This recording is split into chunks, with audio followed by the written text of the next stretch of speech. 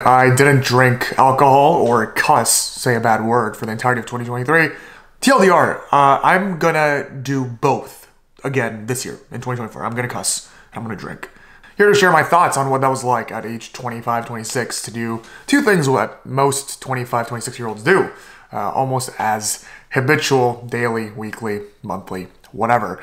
As context, here is a video of mine declaring that I was going to do this. Here's a tweet that I was going to say that I was going to do this. Here's a TikTok of mine saying that I was going to do this. All of which, obviously, one, for the attention and the views, but two, to keep myself accountable and to have the public be aware that I'm doing this. I've had most, if not all of my friends, including my family, close friends, my girlfriend, also know that I was doing this so that they would also catch me in case I slipped up or was caught sneaking a drink, saying the F word on camera or on text or whatever, so that they know for a fact that I was following up.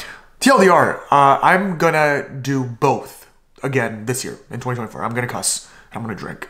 Largely for what follows. So I think to give a little bit of context, I have been cussing since third grade. That's probably the biggest, largest resume item in my life experience. It's something that I've been doing for 22 years. Terrible math, no. I've been doing it since I was third grade, so 8 years old. I've been doing it for 16 years. No, 18 years, 17 years, if you don't count last year. Been cussing for a long time. One of the biggest feats of my life. I'm quite good at talking, as some of you guys might know. I love talking, which follows a need for further emphasis on things. Which is ironic, because you would reckon that if you are good at talking, that you have other ways to express things. But there's some ways, there's some times that you want to be explicit, especially in times of stress, or to describe a highly explicit story, or if you get hurt, if you bump your toe on a chair, if you just want to say bad things about someone. These are bad reasons to cuss, in my opinion. I think there's different ladders of cussing. There's reasons to cuss. The worst, I think, being making others feel bad if you call people certain names or if you explicitly call them out. That, I think, I am actually eliminating from my life completely. You know, of course, there might be times that it comes up and I need to hold it down, but I recognize not doing that actually is healthy. But I will say, in terms of common batter or common chanter when you're talking with people, and there's just some things that you can use, words, explicit words that you can use to make fun of a situation or make fun of yourself. I think it's okay. I don't think you're necessarily hurting anyone. It might make you look a little cheap, but there are some stances where, let's say you're someone that doesn't cuss that much, but you use it explicitly a couple times, people know that you're trying to emphasize something or there's a reason you're saying it. So I think I'm moving away from this person that cusses indefinitely every single day, every moment of my life, which I in some way was, to using it purposefully.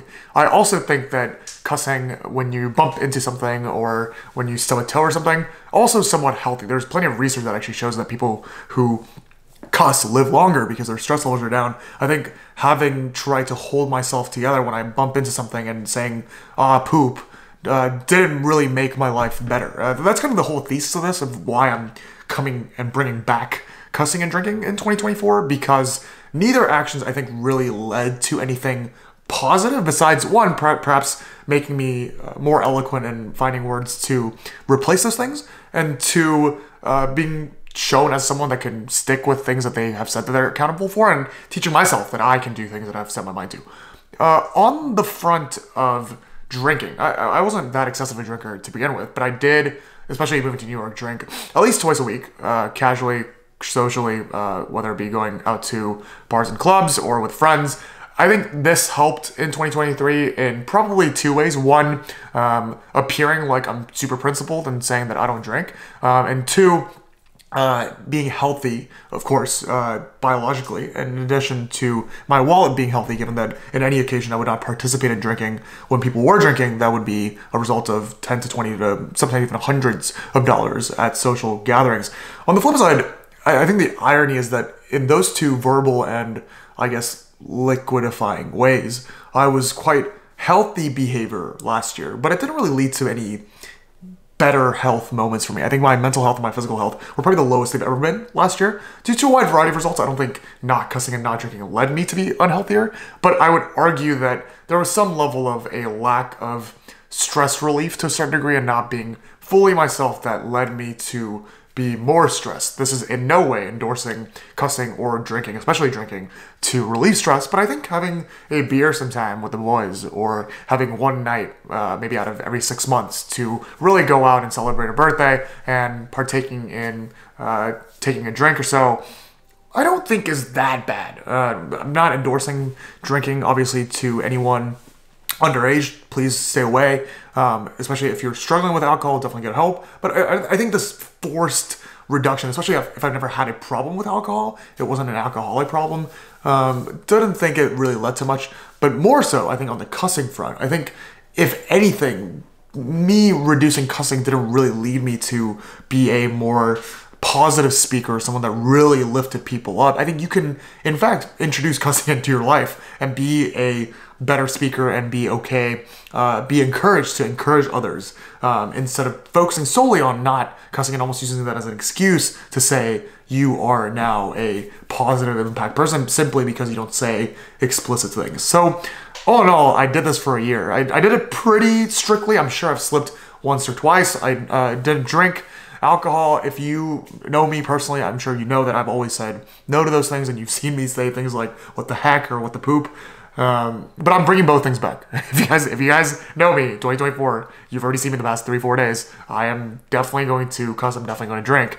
But I'm not endorsing those things. I'm just saying that there's ways to incorporate those things into your life in a relatively positive way. Perhaps hot take, perhaps not the best middle of the 20s advice, but let me know your thoughts. Do you struggle with cussing or drinking, or is it something that you've learned to manage and control and it's really not a negative impact in your life? In fact, is it a positive impact in your life? We'd love to hear how that impacts your 20s. This is Brian John as always. I'll see you guys in the next video. Let's go.